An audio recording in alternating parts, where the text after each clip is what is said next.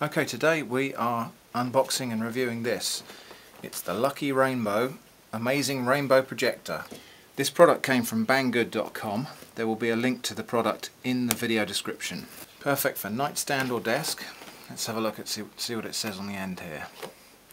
Now you can project a beautiful rainbow in your room. A brilliant rainbow is projected across your walls and ceiling.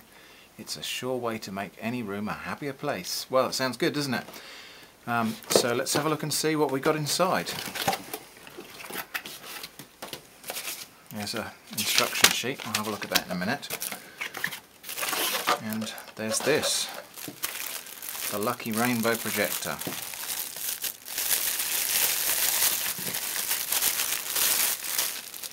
Okay, it's a sort of plastic arch with a mirror on a disc there. That appears to be a button there.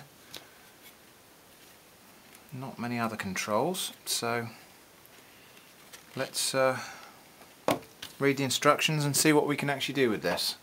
It requires 4 AAA batteries, which are installed in the bottom here after undoing a small screw to release this hatch on the bottom.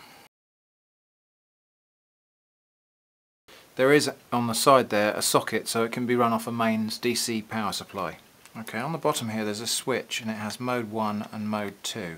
So in a minute we'll have a look and see what those two modes actually do. Okay, that's switched on mode 1. And it looks like it's going to do a fading effect between the different colours of the rainbow. I did wonder when I ordered this how it was going to actually make a rainbow pattern, because LED lighting is not full spectrum. And so actually the way they've done it, they've actually got 1, 2, 3, 4, 5 different LEDs in there in a little rainbow array. So I guess that's how they've done it. So rather than trying to create white light and then splitting it apart into the full spectrum, they've actually just gone for the component colours there straight away, and the effect actually does look pretty reasonable. So let's have a look and see what mode 2 does. Interestingly quite flickery. I guess what we'll have to do now is really turn the house lights off and see if this really does project a rainbow onto the wall. Okay, I'm actually quite impressed with that. There is a distinct rainbow pattern on the wall there, and it's not an unconvincing rainbow. It's certainly quite a nice decorative effect. Let's just try it with the other mode, and it's a kind of sequential fading effect, which is not unpleasant. So there we go, the Lucky Rainbow Projector.